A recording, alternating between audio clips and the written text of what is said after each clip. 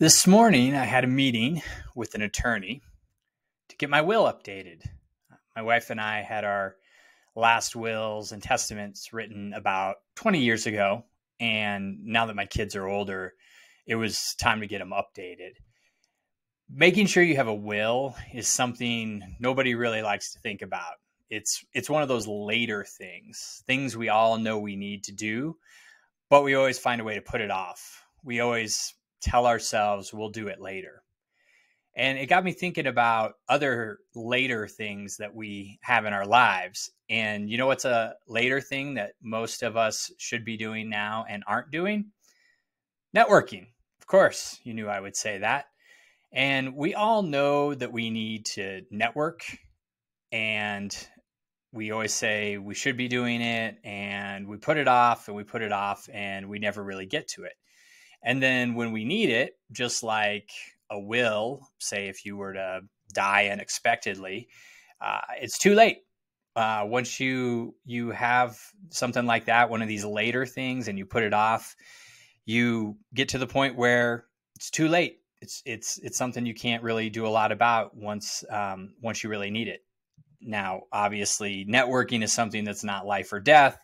So it's not like a will where, if you die without one, your family is going to be really stuck. But networking is one of those things that I never did. I was one of those people who said, I'll do it later. That was how I kind of thought about it way back in 2012.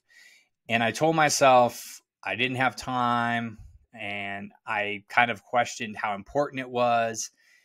And I didn't know how to get started. I didn't know how to network, because in my mind, I thought networking was just going to networking events and trying to meet new people, shake a bunch of hands and pat people on the back and make a bunch of small talk and things that I just really, really don't like to do as an introvert.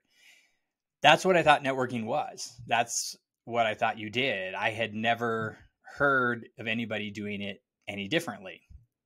And I didn't do it.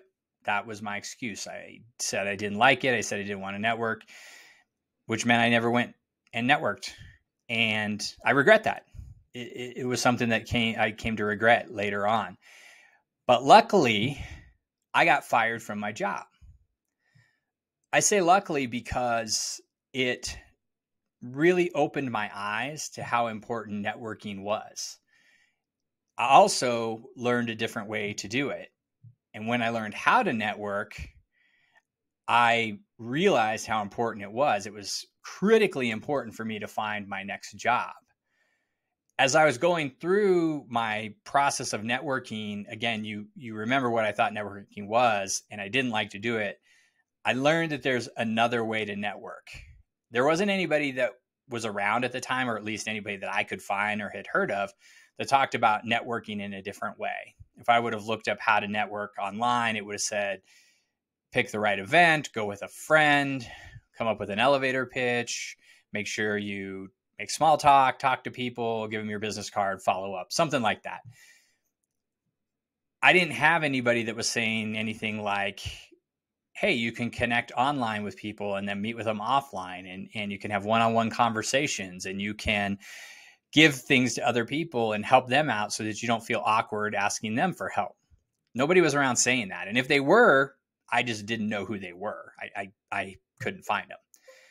So as I had to figure it out, I learned you could do something different. And that's why I do this newsletter and the podcast. And that's why I post on LinkedIn every day, is to hopefully help one person come up with a new strategy to network. I'm hoping there's one person out there who is in the same position I was, or feeling the same way I was, and that I can be that person to show them a different way to network so that they don't have to say, I'll do it later, and ultimately find out that, they've never been networking, and now that they're looking for a job or they really need to connect with somebody for an opportunity, they're not really sure how to do it.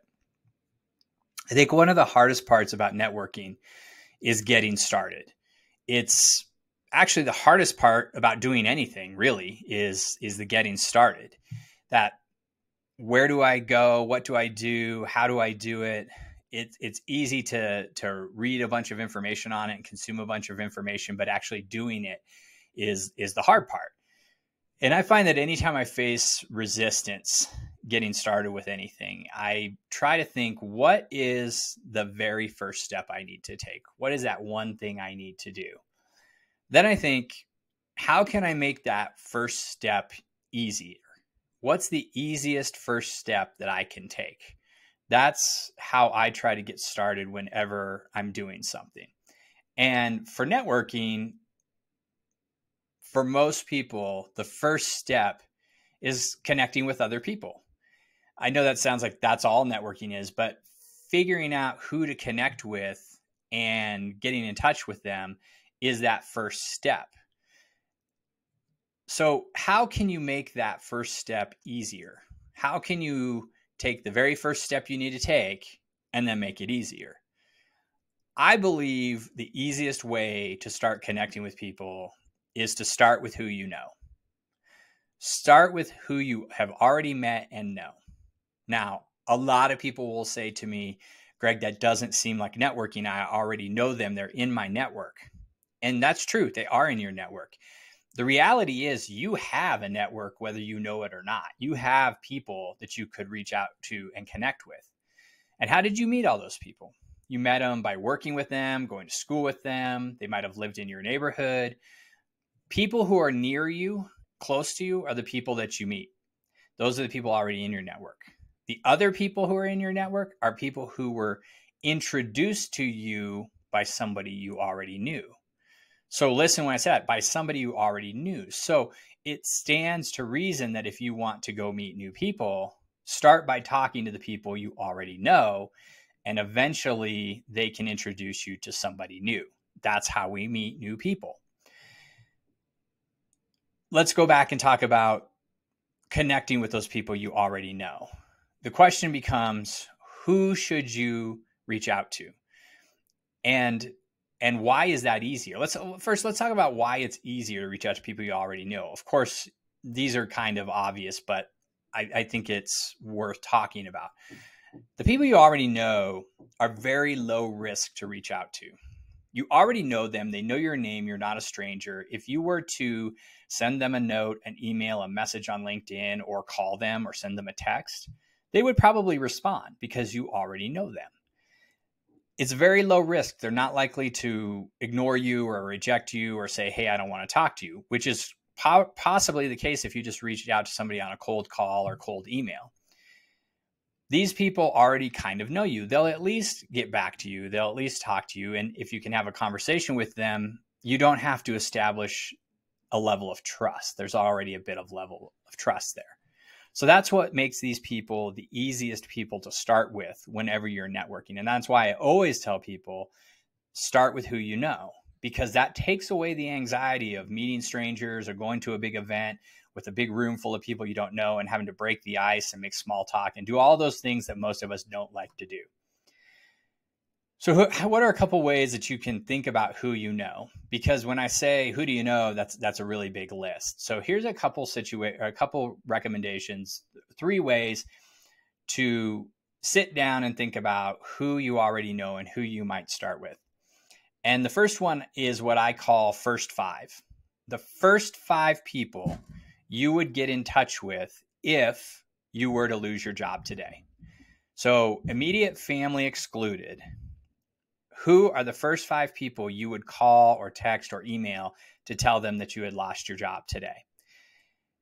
That is probably the people you know best. And that might be friends, and that's okay. It might be extended family. That's okay. But write down the first 5 people. That's a good place to start. Now you've got 5 people you could reach out to and start talking to. 5 people in your network, 5 people you already know, 5 low-risk contacts to make. If you want to move beyond that, and you probably should if you can come up with 5 very easily, go through your resume or your LinkedIn profile, which will list the places you've worked because you wrote those places down as your experience or places you worked, and look at those names of those companies and think about who were the people you worked with. And you can either do this just sitting there thinking about it, or you can actually do this through LinkedIn by going and searching for the name of your company and then looking at the connections that worked at that company or who are still at that company or who maybe have moved on to other companies. There's a couple different ways to filter on LinkedIn to do that. And I've talked about that in my how to use LinkedIn to network posts that I'll link to in the newsletter. But those were, I think, issues 9, 10, and 11 of my newsletter. So go back through there and search for people that you worked with, because again, these are coworkers and they know what you can do and they know how you work. And those are great people to reestablish contact with because you probably haven't talked to them in a while. And after you've got a few people there, think of the people around you. Who do you interact with? Who do you see? Who are your neighbors? Who's your extended family? Who are your friends? People at community organizations, churches, or other religious organizations. Where do you go? Where do you interact with people? Who's there and who could you talk to? Now, some of those people may not be very well connected to you and they may not be the people that you normally would reach out to. But I think if you start thinking about it, you'd find one or two people that you could connect with. And as you start to think about who you could connect with, think about the easiest way to get in touch with those people and start a conversation. Hopefully that helps break it down a little bit. That's when people say, I don't know where to start. That's what I tell them. This is where I direct them. These are the first few things I tell them to do, because this is a pretty easy, straightforward way to get started if you don't know what to do. Now, there's a lot more to this. And I talk about this all the time in the podcast, in the newsletter, in my posts on LinkedIn. I talk about all the different stages of how to network, because it can get overwhelming and it can be when you start thinking of all the steps and all the things you need to do and how to grow a vibrant professional network, it can get a little overwhelming. But for right now, this week, I want you to just focus on getting 3 or 5 people that you could contact, get back in touch with, start to have a conversation with, and that's going to get you started. And once you get started, you're going to build momentum. And as you build momentum, this is going to feel easier and it's going to feel like you're making progress. I hope that helps. Have a great week. Good luck connecting with those people. I would love to hear in the comments here on the podcast or in the newsletter how you're doing, what you're struggling with. And as always, I'm here to help. Have a great week.